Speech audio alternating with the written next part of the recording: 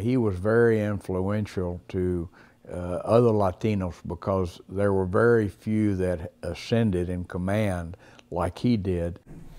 As we reach the end of Hispanic Heritage Month, we are celebrating the accomplishments of General Richard Cavazos, the first Hispanic four-star general. Nearly 5 years after his death, the Department of Defense has now announced plans to rename Fort Hood near Killeen after Cavazos. The Army post was originally named after Confederate General John Bell Hood.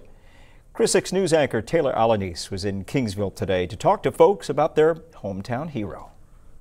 If you've been through Kingsville, you've seen General Cavazos Boulevard. Well, now General Richard Cavazos' name and his legacy will reach even further, replacing the name of the U.S.'s largest active military installation, Fort Hood. He had a great sense of humor, but very soft-spoken, believe it or not, as a commanding general. A commanding general from humble beginnings on King Ranch. Dick was a long family friend for many years, having grown up here during the Depression.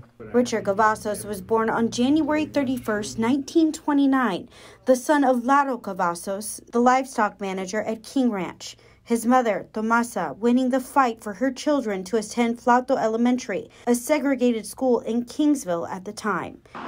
His brother Laro Jr. eventually becoming the U.S. Secretary of Education. While serving in Korea in 1953, Cavazos was assigned to an all-Hispanic unit and successfully led his company into enemy lines 3 times. He was decorated for valor because he believed that you had to lead from the front. In 1982, he was promoted to 4-star general and was appointed commander of the U.S. Armed Forces Command. I think it's great.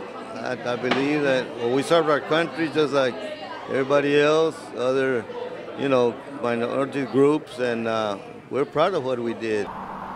A major roadway in his hometown, an exhibit at the Connor Museum at Texas A&M Kingsville. Cavazos died 5 years ago, but his legacy continues to live on. There couldn't have a better example than Dick Cavazos. And soon, Fort Hood will carry his name. General Cavazos was an amazing soldier, and I think there's no greater honor than to have Fort Hood be renamed after General Cavazos, because he's a great South Texan, a great American. As far as when we will see General Cavazos' name on the military institution, federal officials have until January 1st, 2024 to make that transition. In Kingsville, Taylor Alanis, Chris 6 News.